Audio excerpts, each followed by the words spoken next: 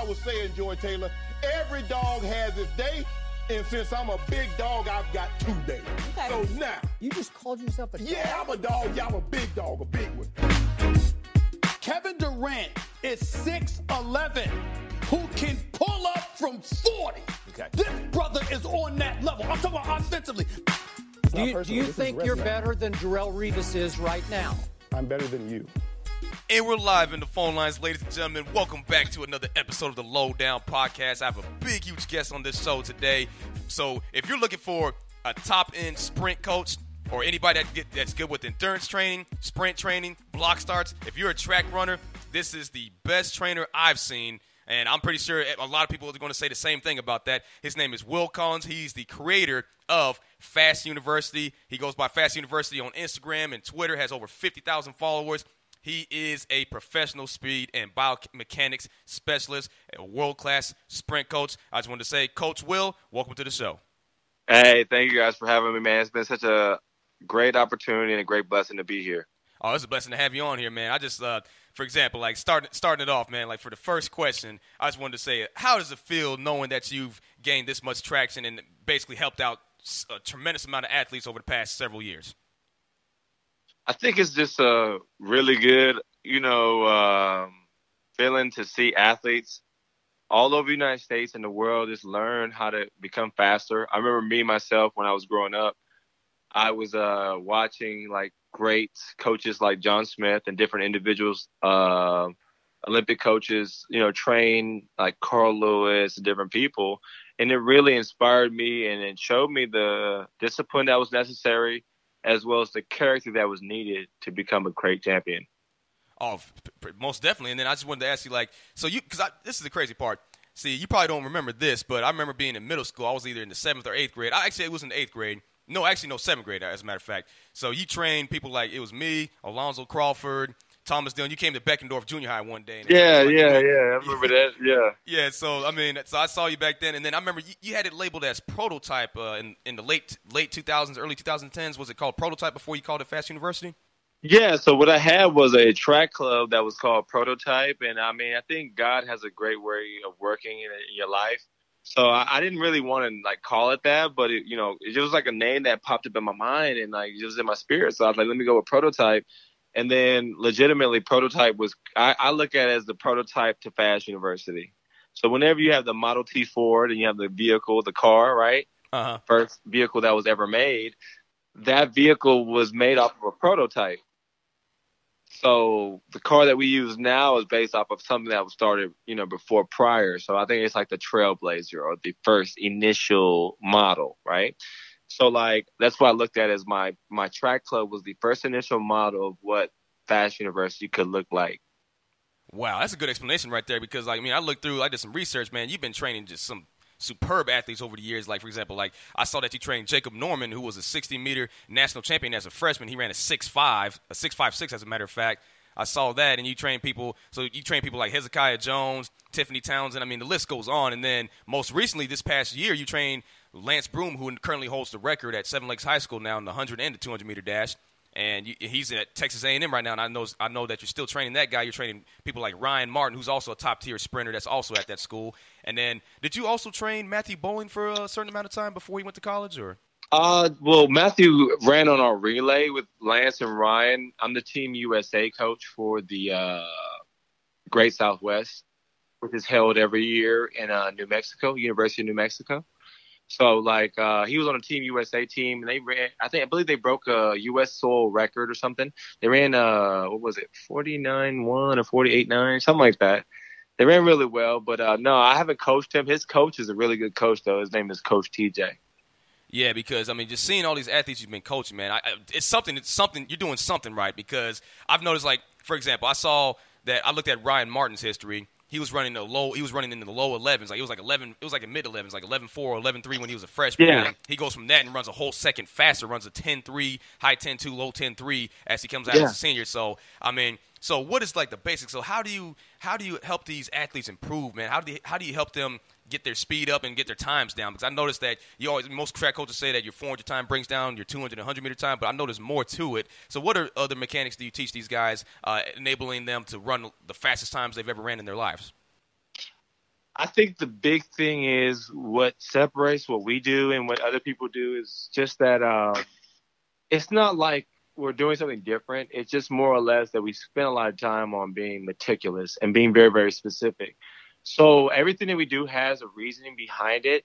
So when we go into like the way that we lift, the way we live, the way we run, everything that we do is based off of a certain model of a type of sprinting. So our athletes are taught a certain choreograph or a certain style of running from the very beginning to the very end. And if you really recognize, like, think about it, like all the places like China or like, you know, Jamaica or places like that, they have like different structures or like structuralized organization to where these kids are developed over time. So like they'll have a school to where these kids will learn track, learn the fundamentals of sprinting. Then they'll come into the next school and they'll learn how to integrate the fundamental of sprinting with the progressive look of sprinting. You see what I mean? Yeah, exactly. So it's like your kids are being constantly developed. And that's why I developed Fast University. Fast University is basically the opportunity for your kid to learn in an environment to where it has almost a university style breakdown or a periodization, / like, a lesson plan. Exactly. And then just going off of that, see, I noticed that track season is officially started, or outdoor season is officially started for the high school. And I noticed you've been posting videos about that on Instagram and Twitter. So going off of that, so where do you plan on putting these top athletes that you're coaching as of now? Do you plan on getting them? So when it comes to improvement, do you have goals set for them at the beginning of the season or like during the off season? Do you have goals set for them that they're going to achieve throughout the season and especially like through outdoor and especially whenever it starts to warm up during the spring? Or how's that all go? Yeah, so for us, it's really about we set a goal in the beginning. So, like, I have a freshman. She's the fastest freshman in the country. She runs. She opened up with a 12.3. She should go to about 11.7 in the 100. In the 200, she ran 26 open. She should go about 24, we're thinking. And a quarter, she ran 61. She should go about 58. So these are all, like, national records or – I'm sorry, not national – regional records for the area, as well as close to like some of the fastest times ever, right? So what we're trying to focus on for every athlete, no matter how good or, how bad you are, it doesn't matter. We just want to be progressive throughout the summer, throughout the week. And every week you want to work on a certain portion of the race. And that's how we work at, our progression.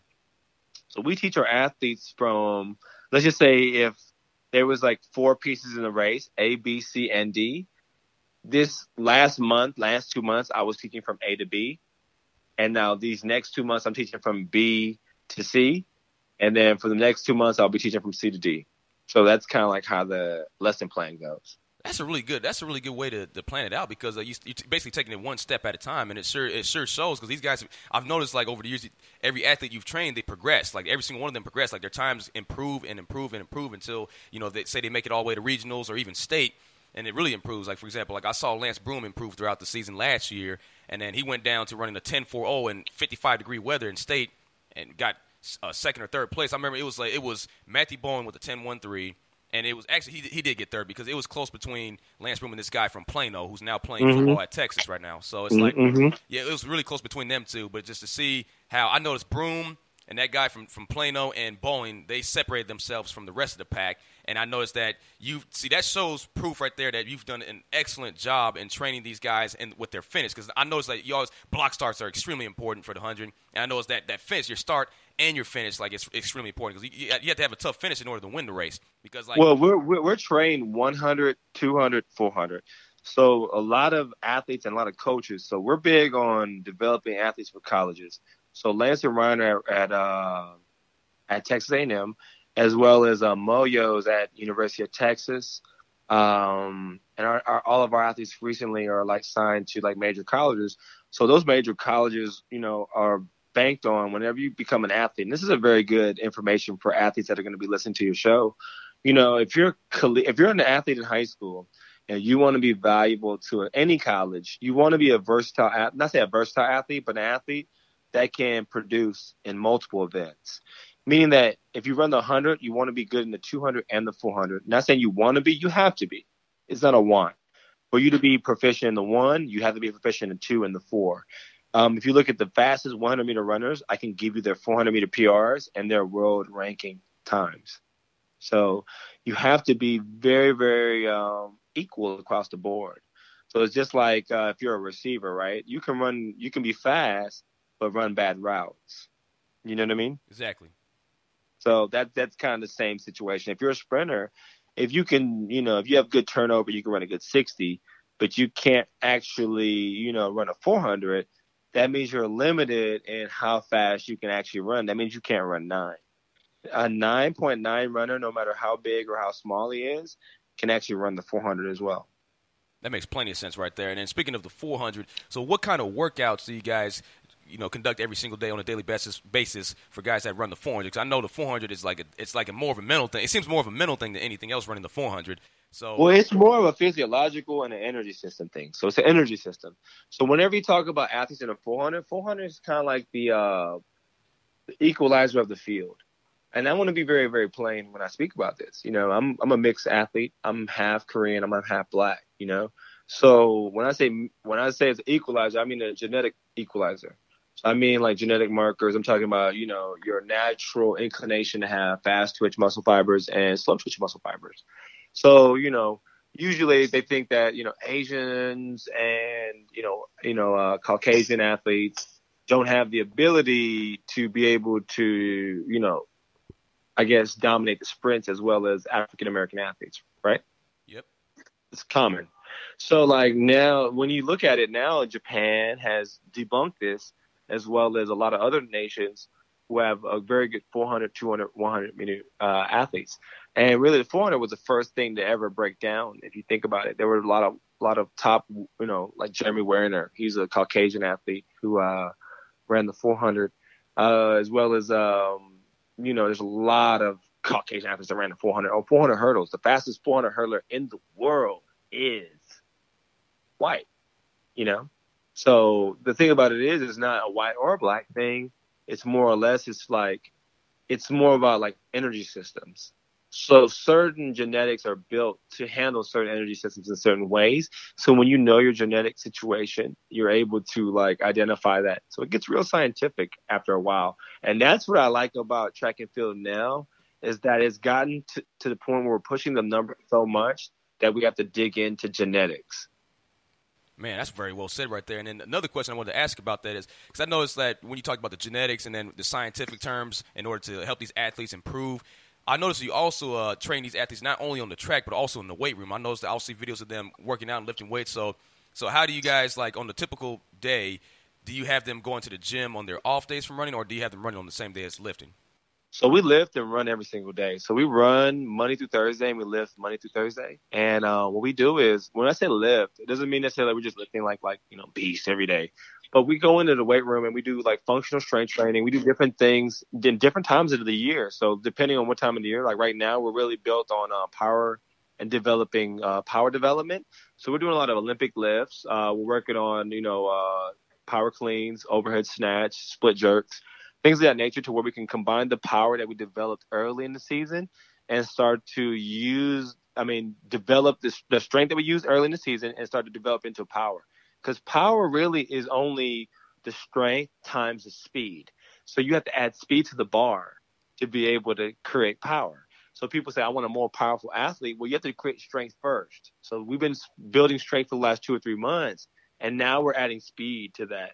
So now we're creating things that we can use on the track. So these are very good components that have to be put in place right now. So it comes also with sacrifice. So whenever you start adding components of power, you have to also add in components of stability. So then, your backs are going to start getting tighter, hamstrings are going to tight, things are going to happen. So you have to start adjusting. So this is where good coaching come in and experience. So as you become more experienced, you become more effective in knowing how to monitor and how to prevent and how to reduce injuries. And what are the best ways to prevent injury when lifting weights and then running? So what are great? Because I noticed for athletes, especially in track, hamstring injuries and Achilles injuries are very common. So how do you guys make sure you prevent those risks of being injured in those categories? Well, primarily what we focus on, number one, is nutrition. If you don't eat well, you can't repair well. So even if you didn't do something wrong, and if you did everything right and you didn't repair well, if you go out and do some more work and you overexert yourself, you'll